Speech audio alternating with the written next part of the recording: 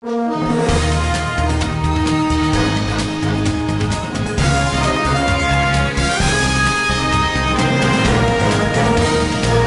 Polymers యాజమాన్యంపై IPC section 302 కింద case నమోదు చేసి కంపెనీ చైర్మన్ బోర్డు సభ్యులను అరెస్టు చేసి ప్రాసిక్యూట్ చేయాలని సిపిఐ రాష్ట్ర సహాయ కార్యదర్శి జేవి సత్యనారాయణమూర్తి డిమాండ్ చేశారు.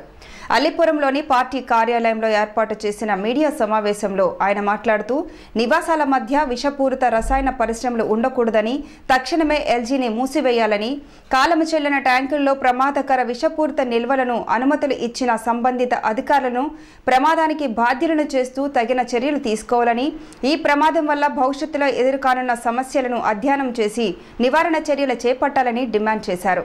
ఈ సమావేశంలో నగర కార్యదర్శి మురిపిల్ల పైడ్రాజు, సహాయ కార్యదర్శి కె సత్యాంజనేయ, కశిరెడ్డి సత్యనారాయణ, జిల్లా ఏఐటీయూసీ అదనపు కార్యదర్శి బూసి వెంకట్రావు తదితరులు పాల్గొన్నారు.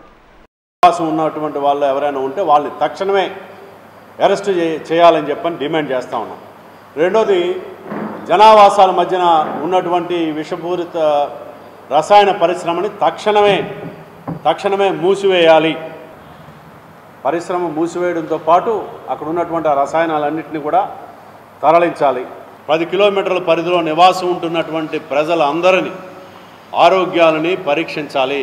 వాళ్ళందరికీ కూడా గుర్తింపు కార్డులు ఇచ్చి, ఎందుకంటే ఇది ఆ రోజునే వచ్చింది కాదు, భవిష్యత్తులో కూడా ఇంకా చాలామంది మీద దాని యొక్క దుష్ప్రభావం ఉండేటటువంటి పరిస్థితి ఉంటుంది. కాబట్టి వాళ్ళందరికీ గుర్తింపు కార్డులు ఇచ్చి ఈ విషపూరిత రసాయన వాయువులు పీల్చడం వలన ఉత్పన్నమయ్యేటటువంటి వివిధ జబ్బులకి సంబంధించి, రోగాలకి సంబంధించి వాళ్ళందరికీ మెరుగైనటువంటి ఉచిత వైద్యం అందజేసేటటువంటి పద్ధతుల్లో ప్రభుత్వం తగిన చర్యలు తీసుకోవాలి.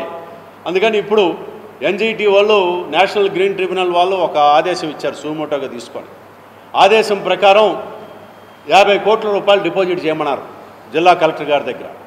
మేము 50 కోట్లు కాదు, 500 కోట్ల రూపాయలు మీరు డిపాజిట్ చేస్తే తప్ప మీరు ఈ రకమైనటువంటి ప్రజల ఆరోగ్యానికి, వాళ్ళ జీవితానికి భద్రత కలగజేయగలరనేటటువంటి విశ్వాసం రాదు. కాబట్టి మేము అక్కడ 500 కోట్ల రూపాయలు ఖచ్చితంగా డిపాజిట్ చేయాలని చెప్పని డిమాండ్ చేస్తూ ఉన్నాం.